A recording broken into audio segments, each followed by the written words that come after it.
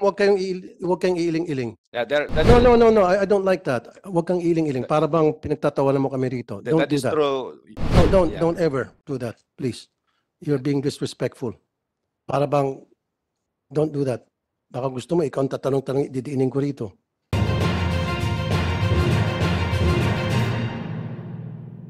USEC? No, let me explain. Tapos na ang explanation. She explained on your behalf. Ako naman. Kasi nga, USEC, for me, logic tells us na kung itong hybrid nag-yield ng more production, double ng inbred, almost double. In fact, ito nga si Danilo Bolos ng Nueva Ecija, nakakapag-produce siya using the hybrid program, 15 metric tons per hectare. Yung Syngenta, la Pioneer SL variety, it can produce 10 metric tons per hectare or more versus sa inbred na 4 to 5 lang. So if we're after high yield para mas marami tayong production, mas marami tayong harvest, edi dapat mag-concentrate sa hybrid. That is correct, Senator Tulfo. O bakit meron pati itong inbred program na gumagastos tayo ng bilyones dito? We have 4.8 Kasi mas maganda gumastos na lang tayo ng bilyones sa hybrid para mas lalong dumami ang ating rice production. We agree with you, Senator Tulfo. Thank you. We have 4.8 million hectares, and the target now is 1.9 million hectares will be for hybrid because we have to gradually increase. And our focus also is to maximize yield during the dry season, where the hybrid performs very well. The yields that you were mentioning were actually during the dry season. And during the wet season, we try to maximize the use of inbred. Because as of now, our inbred can adapt much better during the wet season, where there is a lot of pests and diseases. But there are also hybrids now that are coming up that are also good during the wet season. But nevertheless, may mga studies na yung hybrid is adaptable sa weather na pagdating sa mga ulan. That is also true, Senator Tulfo. Huwag kang iiling-iling. Yeah, No, I don't like that. Huwag kang iiling-iling. Para bang pinagtatawanan mo kami rito. Don't do that. True. Don't ever do that, please. You're being disrespectful. Para bang, don't do that. Baka gusto mo, ikaw ang tatanong-tanong, didiinin ko rito. No, I'm not. I'm serious. This is a serious matter. We're talking about kapakanan ng mga farmers dito, and yet tatawa-tawa ka pa. Don't. Natiwala na ang pinag-usapan dito, and you're still laughing. Hindi na masagot-sagot ng mga kasama mo, and you're still laughing. Don't do that, USEC Sumbilla. Thank you. Can I continue, sir? Yes, sir. Yeah. So in our strategy, we are combining these two, inbred and hybrid. But as of now, most of the areas are still using inbred because we have also to adapt our farmers. We started promoting hybrid in 2000, year 2000, Mr. Senator. And it was difficult for farmers to adapt because of, as the chair said, the cost requirement is sometimes higher because they have to use more fertilizer. And our farmers do not always have that resource to invest in hybrid. So gradually, there are more and more farmers going into hybrid. That's why this year, our target is 1.5 billion Yan ang hectares. ibig sabihin. Mag-invest kayo sa hybrid We are program. investing. Dahan-dahan na kayo umalis sa inbred. That's correct. Because konti lang ang yield ng inbred eh. Am I making sense? So, alisin nyo na itong inbred. If you're an accountant, ang inbred seed is 38 pesos per kilo. Ang hybrid seedlings is 250 pesos per kilo.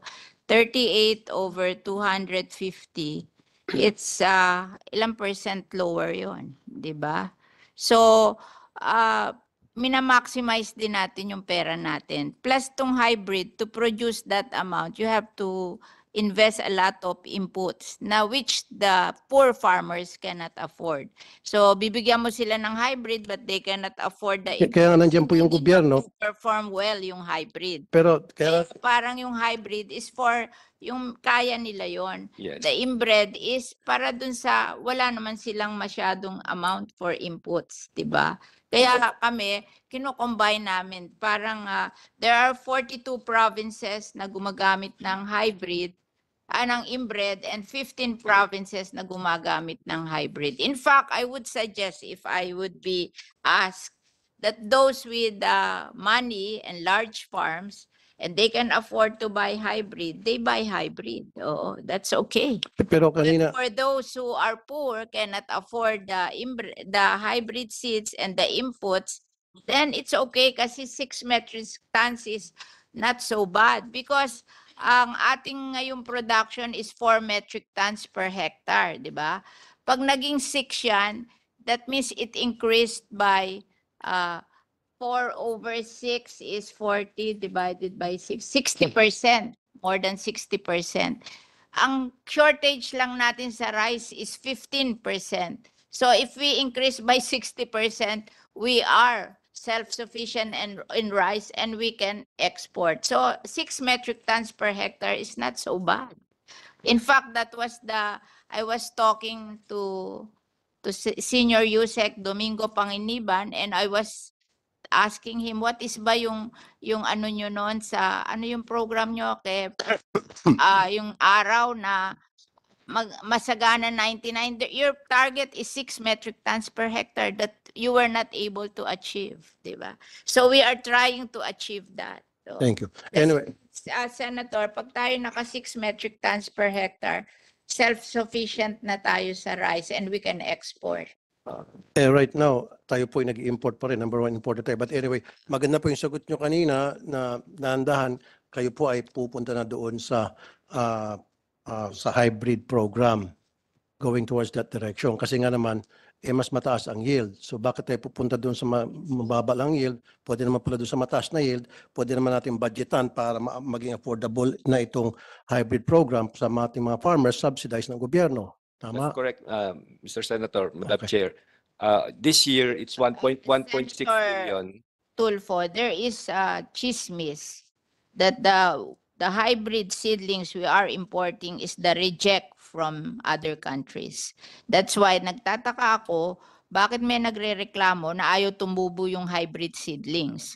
So depende dapat din sa kasuhan po yung nag-import ng depende reject. din sa quality of the hybrid seedlings. Kung maganda quality, maganda ang performance, pag pangit ang quality, pangit din So ang kayo ba yung performance. nag-import ng reject ng mga seedlings yung sinasabi ni Senadora?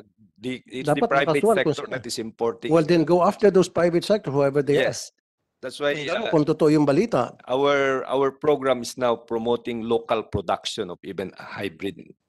Mas maganda talaga yung hybrid, right? Okay. Now, But anyway, Mr. Chair, Mr. Senator, our target this year is 1.6 billion hectares. Next year is 1.9. And then the following year, if you will give us more budget. we will using probably- hybrid Yes, program. Mr. Chair. Good. Anong nangyari sa ating mga farm school? Ilan ang farm school meron tayo? Kasi sa ngayon, it's a dying profession sa itong farming. Wala nang gustong maging farmer. And so meron tayong tinatawag na farm school, right? Si Director Ricoter will answer you Yeah. that, Good Senator. afternoon, Madam Chair, Senator Tulfo, sir. Farm School is with TESDA. Learning Site for Agriculture is with ATI. And there are about 1,700 plus accredited by Agricultural Training Institute as Learning Site for Agriculture. And then TESDA accredit them as Farm School, in which they provide a scholarship program for the rice farmers, sir.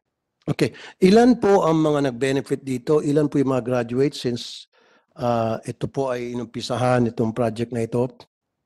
Ilan po yung scholars? At magkano po yung na-subsidize ng TESDA para sa mga scholars ng farm school?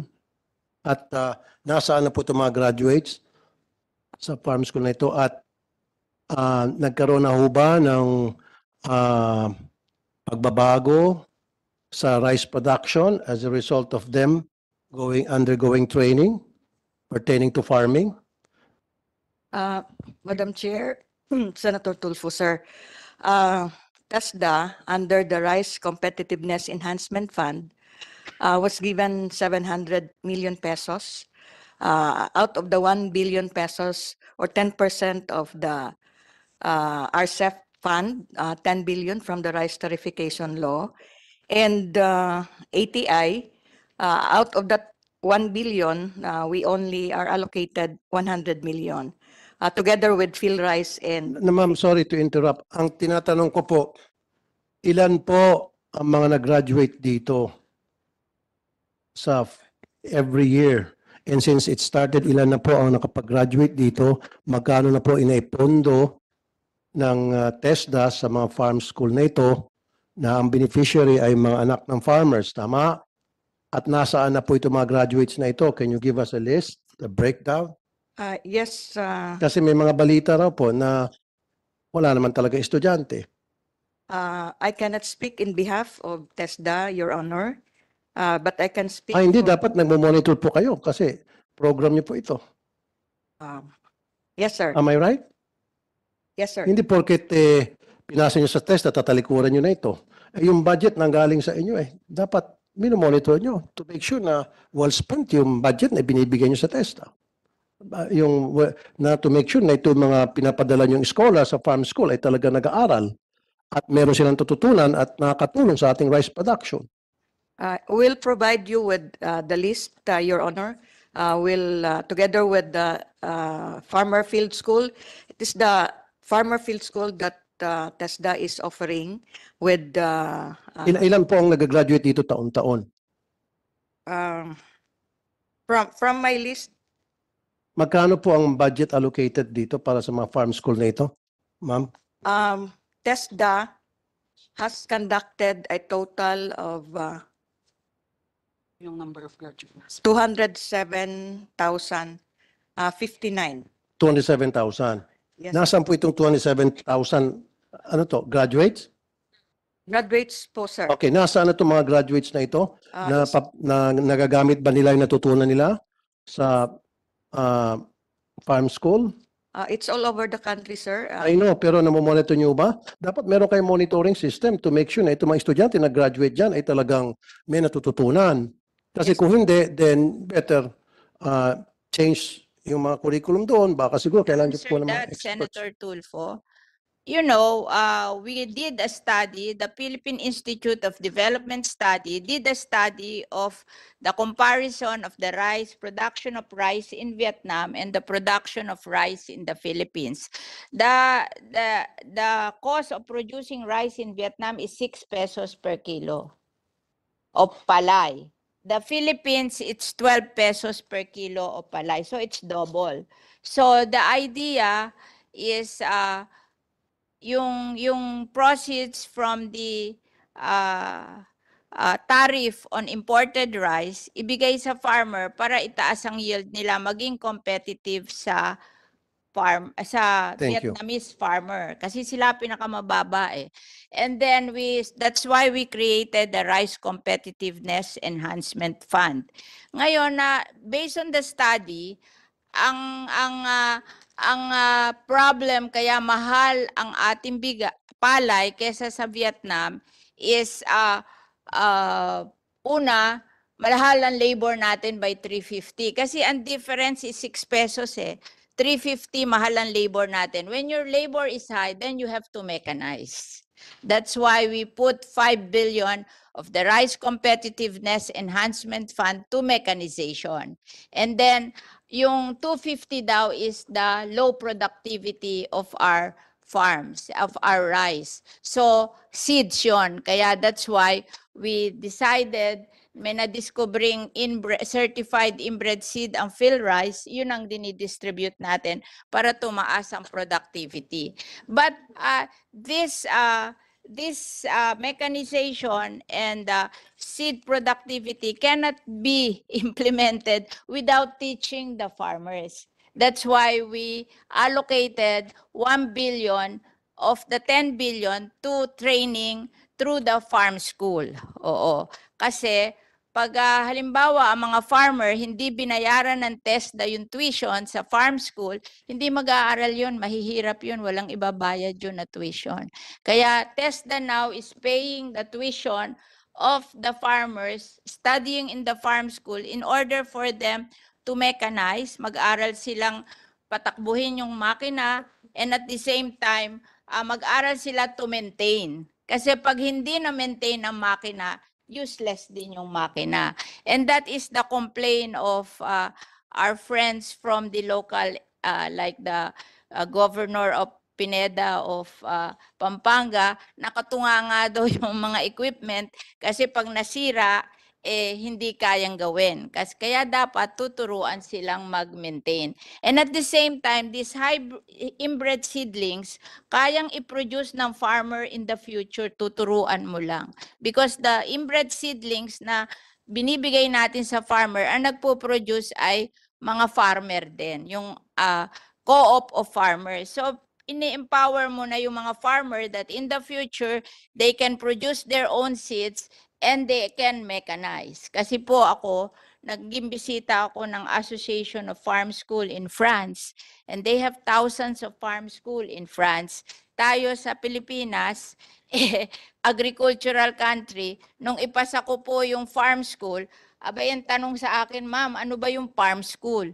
At ako po ay nagtayo ng farm school para sabihin ko sa kanila na pumunta kayo doon sa farm school ko, gayahin nyo kasi may farm school ako. And then this mechanization, nung pumunta din ako sa France, I met a farm owner, may 100 hectares siyang wheat farm.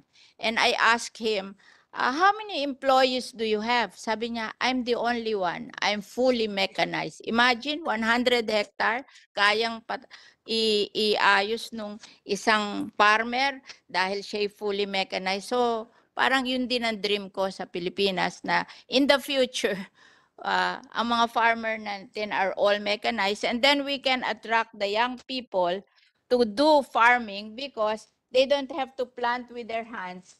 They just operate machine to farm in the Philippines. Kaya yun po ang idea ko ng farm school, and I hope na we will be successful. It will take time because it's hard to train people, but siguro in the future, 5 years from now, we can see a very good result. Sabi po ng PhilRice, before we started this program, ang ating yield is 3.7 metric tons per hectare. Now it's 4.4.